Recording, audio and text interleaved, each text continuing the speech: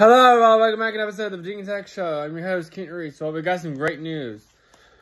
Three-star cornerback MIsun Kelley has committed to Virginia Tech. He is from DW. He went to DW High School from Central South Carolina. P.S. His cousin Thomas Williams is also from South Carolina. Also committed to Virginia Tech. He got offers from App State, Charlotte, Coastal Carolina, East Carolina, Georgia Southern, Georgia State, JMU, Liberty, Louisville, Marshall, Tennessee, OD Union, Troy, and Tulane. And Atkins, I forgot that what team was. Anyway, I saw his highlights.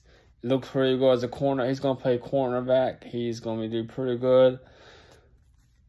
Blocking passes. He also played with some special teams and some wide receiver as well. But I think they're recruiting him as a quarterback.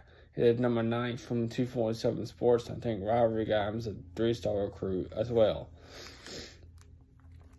Like, you can ask him. I got his Twitter.